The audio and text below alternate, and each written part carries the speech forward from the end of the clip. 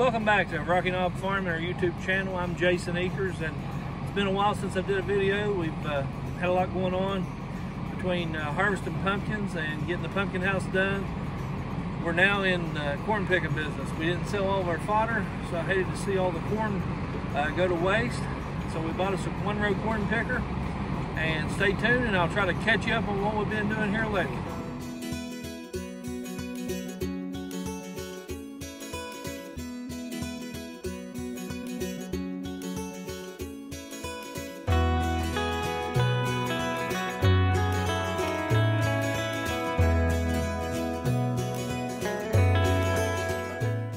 We were definitely blessed with a lot of good looking pumpkins.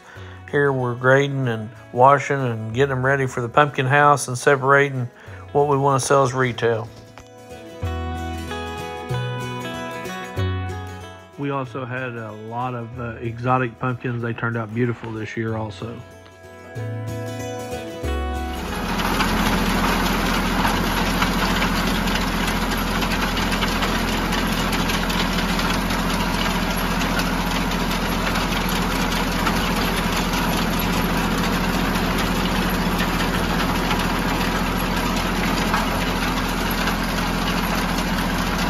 You got to keep in mind that this is a machine that was made in the probably 30s or 40s.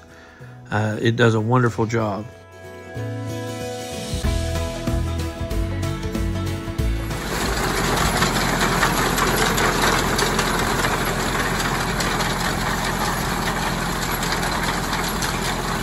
Yeah, we bought it back last year.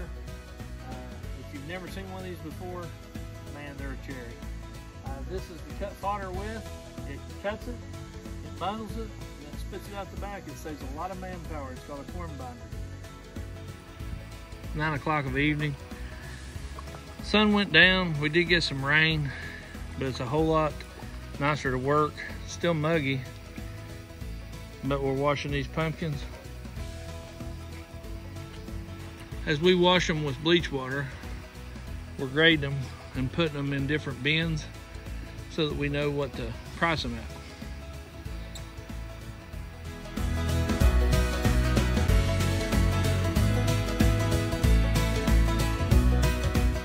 So I do want to go ahead and remind everybody that it's a minimal amount of bleach that we mix in the water. And what it's for is to prolong the life of the pumpkins, kill any fungus or bacteria. They're still safe for animal and wildlife.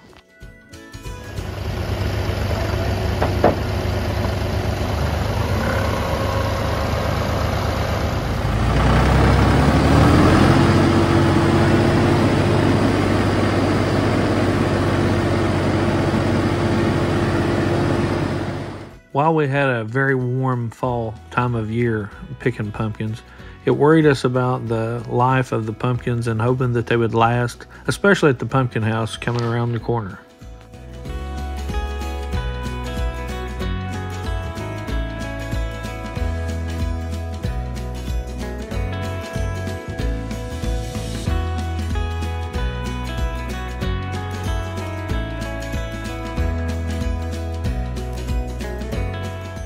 We were very blessed. We harvested over 6,000 pumpkins, selling almost every one of them. We did give a few to schools, but we were very blessed this year. Well, we're back in the field here on an early Sunday morning. We've got a one load picked, and we come in here and to see what we have. We got one here pretty decent. Pretty good pumpkins.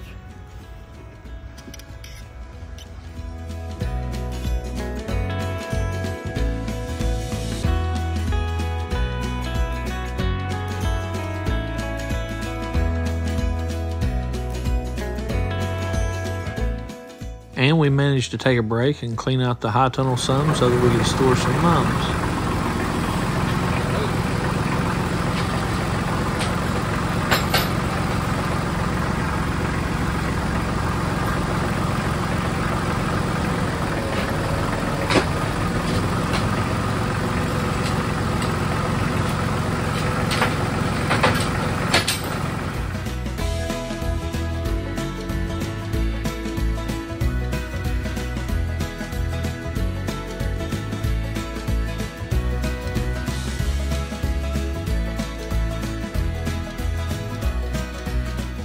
Hey, check it out. There's Ellison with his cat.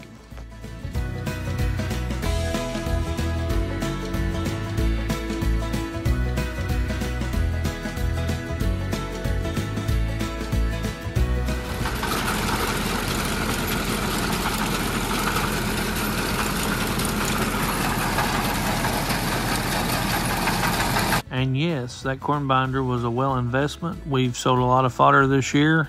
We couldn't have sold the amount that we sold without having it or spending a lot more man hours cutting it and stringing it. It really, really helped us out.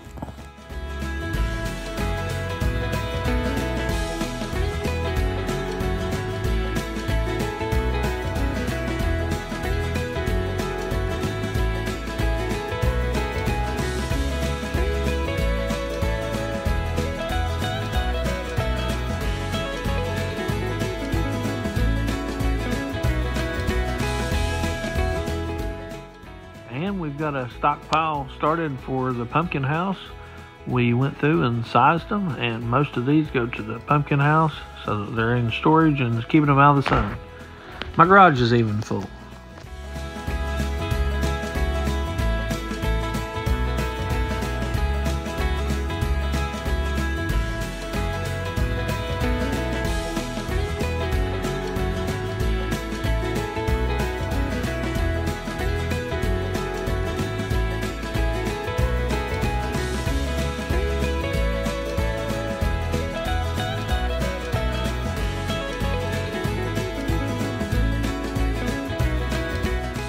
And let the fun begin at the pumpkin house. Tab's decorating, getting everything ready. We're starting to haul and deliver pumpkins and get the shelvings built and getting ready for the big week.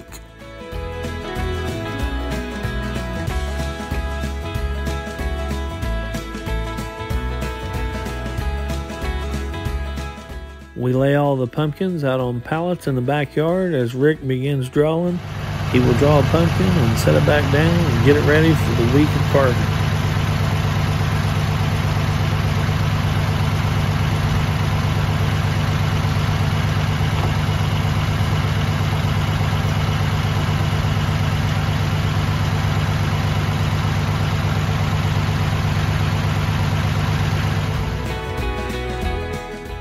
Rick spends a lot of time in his backyard this week. He will be drawing pumpkins till 2 and 3 in the morning. Tab even jumped in and helped him draw a few. We're installing a new light show for this year. It's going to be kind of neat. Joe and Riley preparing the wall with LED light bulbs. With all the sun and the warm temperatures, we put these shade cloths over the pumpkins.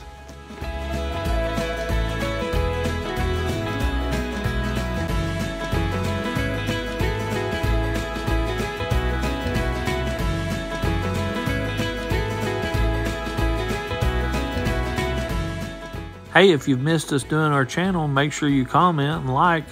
Let me know that you missed Spin Around.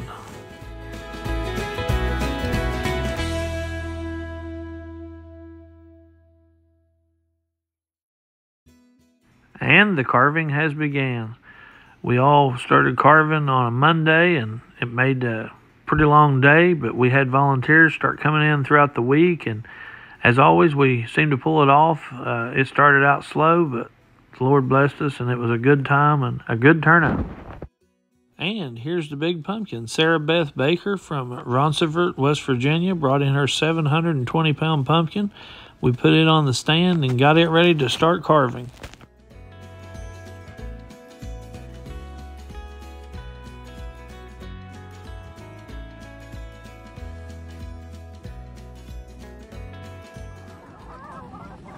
And any pumpkin that had a flaw, the chickens seemed to enjoy it, and the hogs, they were all ready for Halloween to be over. Seems like they ate a lot of pumpkins.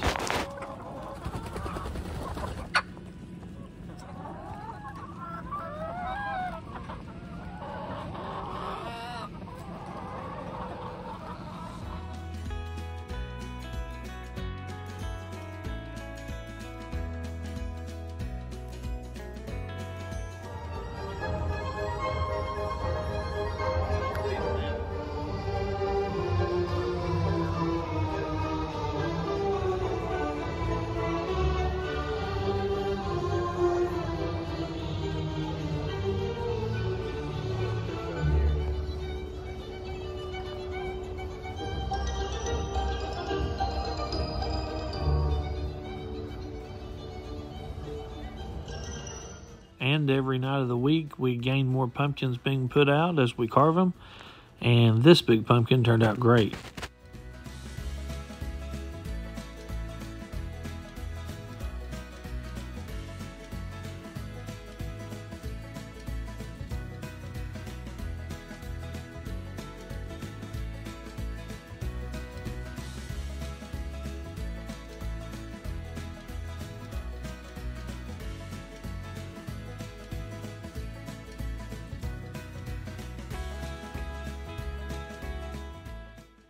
Well, the JLG come in handy. Tanner got all the pumpkins on top of the house, and look how wonderful it turned out.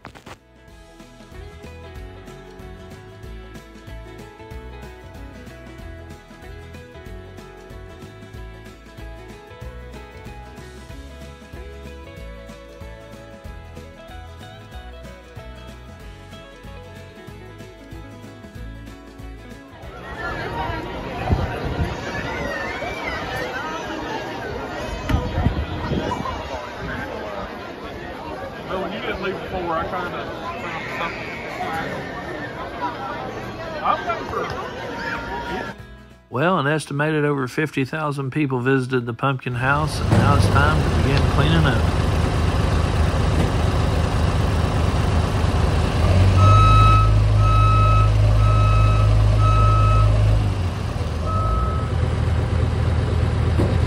Well, we had a line of farmers show up, and we loaded pumpkins till about noon. And we found some time to bush hog the pumpkin patch and get it prepared before winter comes.